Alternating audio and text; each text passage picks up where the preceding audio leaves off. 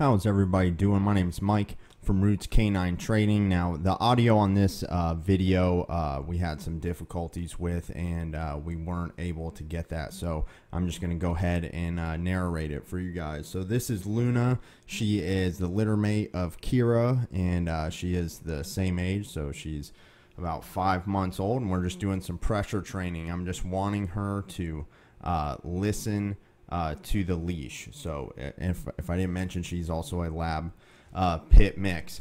So I want her to listen to the leash. So when she feels tension, I want her to come my way, and I want her to start looking to me for where she needs to go. So every time she comes towards me with a loose leash, I'm telling her good girl. Every time she makes that turn for me. So every time she makes a turn, even if she gets a little bit once she gets pressure and then she makes a turn, I'm still saying good, and I'm definitely saying good if she makes it before any pressure is given. And that's actually what the pressure teaches them. Once they start listening to the pressure, then they realize, oh, let me just watch him and go where he is going. So coming up here, you're going to see me reach out to pet the dog, and she jumps back, and it's going to be right about here.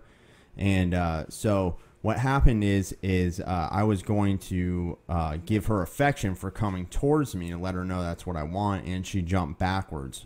Only a fearful dog will move backwards in that fashion. So that is a important thing to know. If your dog is shies away from things and does not want to move forward but wants to move backwards in certain situations, then they are a fearful dog, and it's important to note that and work with them. So by jumping back, the dog tells me that they are fearful. So what's going to help them is if I just give verbal praise until I earn their trust, then I can start reaching out and petting them.